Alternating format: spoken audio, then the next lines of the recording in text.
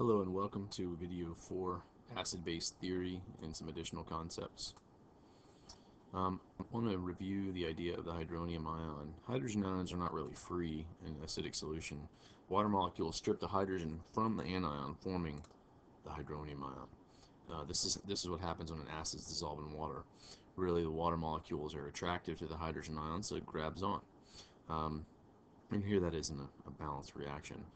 When we write things in this unit, to reiterate, hydronium and hydrogen are interchangeable.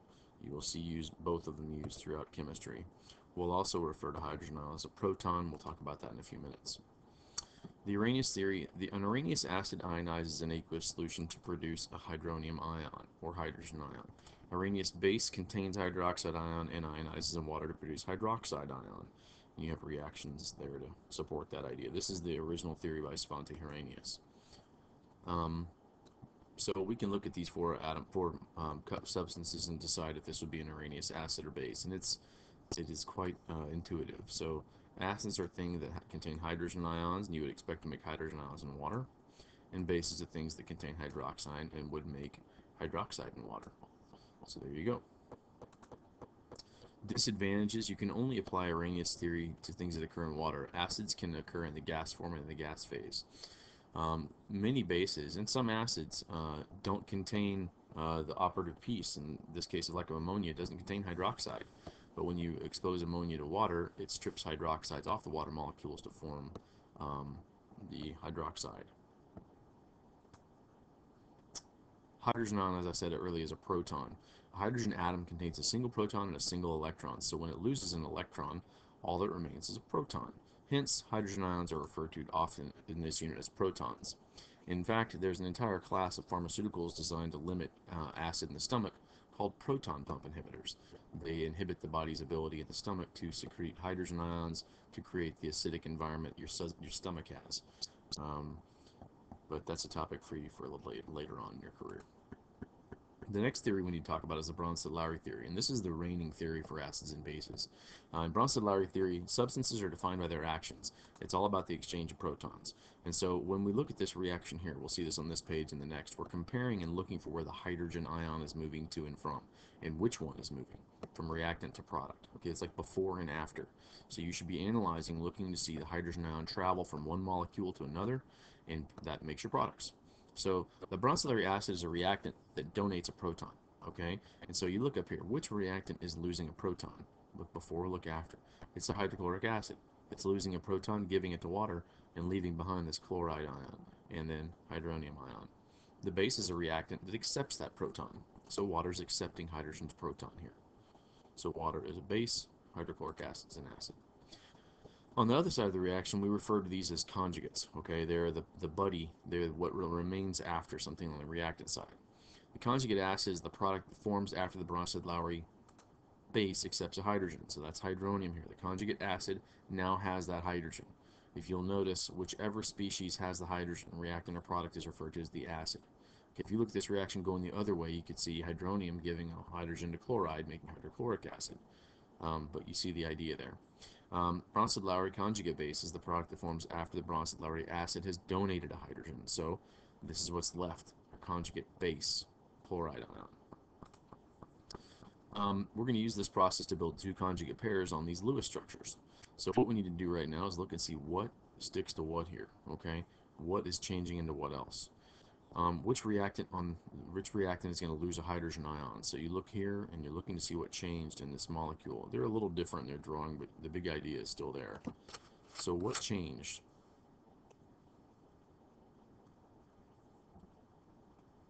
We should note here we have a hydrogen here that we do not have here. That means that it was lost. We should note that we have water here that is turned into hydronium here. In other words, it's gained a hydrogen. That makes this the acid because it's losing the hydrogen. It makes this the base. What the base gaining the hydrogen after is now the conjugate acid. It's got the hydrogen. Okay, conjugate acid now has that hydrogen it gained, and then the conjugate base is what's left after the acid is donated as hydrogen on the product side. So the questions: which reactant loses a hydrogen? This is the acid. Its partner on the product side missing that hydrogen is the conjugate base.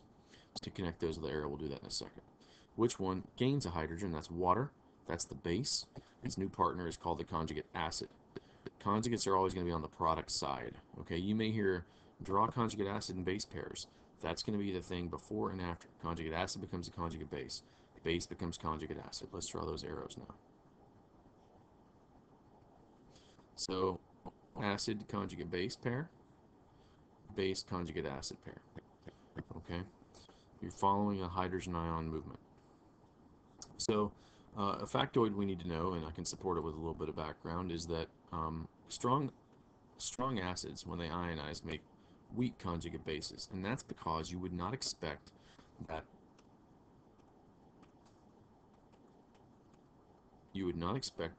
chloride ion to grab hydrogen and make hydrochloric acid. That's because the hydrochloric acid in water is not going to form. Remember, it's a strong electrolyte. It's a strong acid. It's going to ionize completely. So in a solution of water, you're going to have all this and virtually none of this. And because of that, that's basically saying this chloride cannot grab hydrogen to form hydrochloric acid, so it's a weak conjugate base. This is our conjugate base. This is our acid. Strike that on the other side, we have a weak acid like hydrofluoric acid. Is not going to form much ion in solution. We said it was a weak acid, so virtually all of our solution is hydrofluoric acid intact, and very little is going to be on the product side. So you would think that this substance is going to be great at grabbing hydrogen ions to form hydrofluoric acid. So you have a strong conjugate base. Okay, so let's check that box here. A weak acid makes a strong conjugate base. A strong acid makes a weak conjugate base, and that's also true for bases. And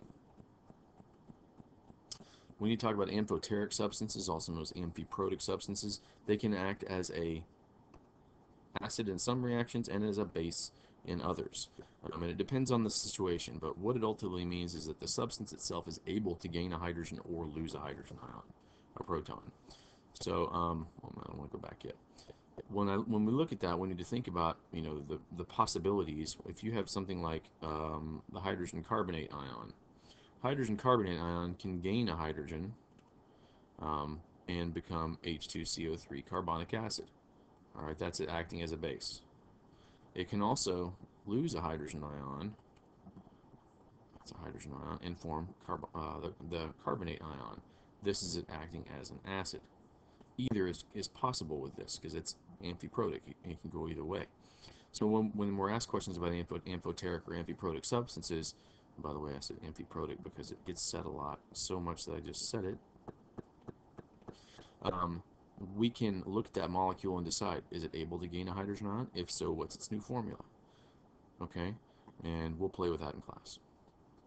We can define acids by how many hydrogen ions they're able to donate, and it's just some simple terminology: monoprotic, diprotic, triprotic, and it's coincidental with and it reflects the number of ions they're able to give. An example of a monoprotic acid would be like hydrochloric acid. Per molecule, it can only give one hydrogen. Carbonic can give 2. Phosphoric acid can give 3. Bases can also be defined this way: monobasic, dibasic, tribasic. The numbers they can offer the same way. An example of a monobasic base, hydrogen sulfite, can accept one hydrogen. Hydrogen sulfate, pardon me, can accept a hydrogen and becomes sulfuric acid. I'm going to write these out. If it gains a hydrogen ion, it becomes sulfuric acid. Okay? Dibasic carbonate ion can gain 2 and become H2CO3. Phosphate ion can gain 3 and become H3PO4. So basically, I don't like using the word basically in this unit, but essentially what we see is that there is room for a certain number of hydrogen ions to be gained in monobasic, tribasic, dibasic bases. The notion of strength versus concentration is important also. When we look at concentration, it simply is that molar value. We notice in the first example we have same molarity and they're both strong acids, so that's all we have to say here. In the second example, we have a lower molarity of hydrochloric acid and a stronger molarity of hydrobromic, so both are strong, but hydrobromic acid is more concentrated. The third example, we have both 0.1 molar, but we have a weak acid, acetic acid, and a strong acid, hydrochloric. Hydrochloric is strong, same concentration. And then finally, we have citric acid and phosphoric acid, where phosphoric is more dilute. So they're both weak acids, but our our citric acid is more concentrated than the phosphoric acid. So whenever we're discussing acids and bases in terms of relative strength and concentration, we're not just looking at it saying, oh, that's a strong acid. It's important to understand that a weak acid can be very dangerous to you. Just because it doesn't ionize well in water doesn't mean that it can't react with your skin. That's a common misconception. So when we're assessing an acid, it's important to look at concentration and strength. Finally, we need to talk about acidic and basic salts. When you have a neutralization reaction take place, you know that our products are always going to be an acid and a base,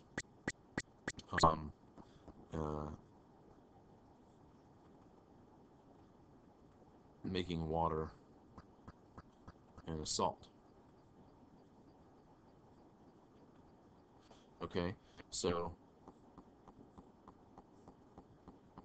three of those, one of these, one of these. So this is a balanced reaction. If we perfectly neutralize these, nothing left, only this left, we have to acknowledge that this compound here in solution is going to leave aluminum ions and chloride ions. Okay, the chloride ions are going to stay in solution, we know that. The aluminum ions, though, are probably going to bind onto water to take aluminum hydroxide, and it's going to leave behind hydrogen ions. Really what you need to know here is that aluminum chloride came from aluminum hydroxide and hydrochloric acid. Because of that, you had a strong acid and a weak base.